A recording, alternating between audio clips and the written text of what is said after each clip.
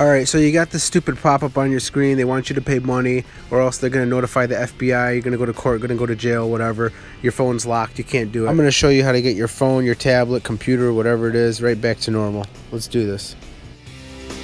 Okay, so you got this pop-up on there. Can't get rid of it. You tried to do a hard reset. That didn't help. That's supposed to delete everything off of your phone and get it to go back to normal. It says they want money or they're gonna report you, blah blah blah. This is all fake. It's a scam. Don't send the money. Half the time, even if you send the money, they don't unlock your phone. Alright, so what you're gonna do is go on YouTube and you're gonna type in the model of your phone, which mine is a LG Optimus, and put in the word safe mode. Those are the key words. If you have a Galaxy S5, you would put in Samsung Galaxy S5 safe mode. Don't put in like the service provider, Verizon, Sprint, something like that.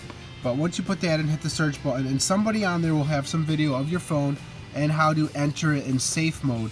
Because when you have that virus and you try to do a hard reset, it will not allow you. The pop-up comes on.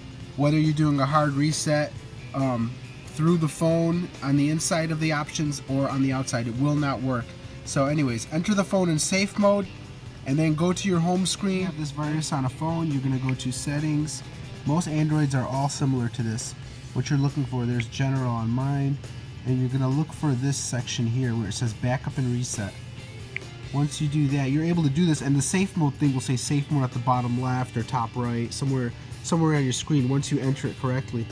And you're going to uncheck both of these so it doesn't restore your whatever current things. Oops. Trying to do this with two hands.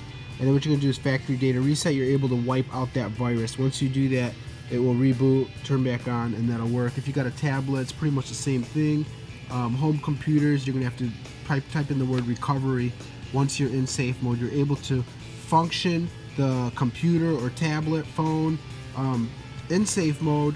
You're able to do stuff without the virus coming in and popping up on you. So I hope this video helps. Hit the thumbs up.